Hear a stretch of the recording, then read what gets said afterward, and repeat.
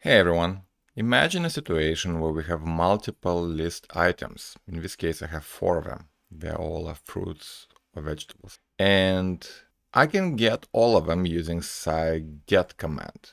It returns all li elements. And out of these 4 elements, I want to select one of them. I can use cy.eq command and, for example, select the third element. The index, in this case, it's 2, but it starts at 0. So that's why eq2 gives me the third item from the previous list of elements. And then I confirm that it's the pairs. What about more complicated situations? What if I want to, for example, get all elements that are odd indexes? 1, 3, and so on. How do I pick those elements out of a list returned by the cy.get command? Okay, here's what you can do. You can use cy.filter command. And in this case, you can use either CSS selector or jQuery Pseudo-Class. And one of the classes is odd, for example.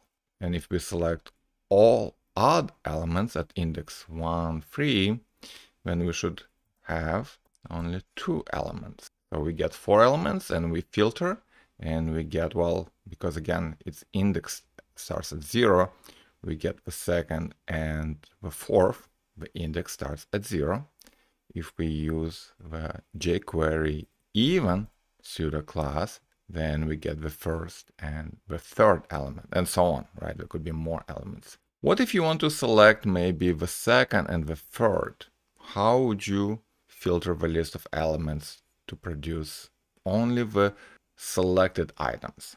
Well, in this case, you can use something that kind of looks like cy.eq command, but it's a jQuery pseudo-class. And you can provide a zero-based index for that element, right? And in this case, it's just 1, which is the second element. But you can use CSS comma operator to select multiple ones. So in this case, we are, from the 4 elements, selecting the second and the third.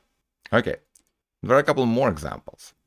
For example, jQuery has greater than and then 0-based index. So in this case, we have 4 elements and we selected all elements greater index than 1, which means in this case, third and fourth element. We can also select less than.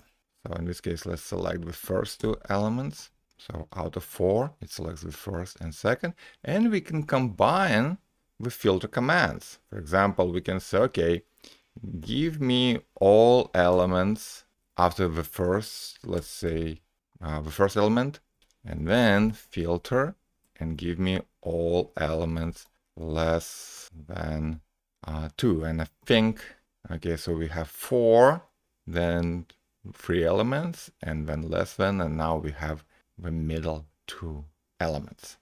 You can find this recipe and a lot more Cypress examples at my Cypress example site that I will link from the description.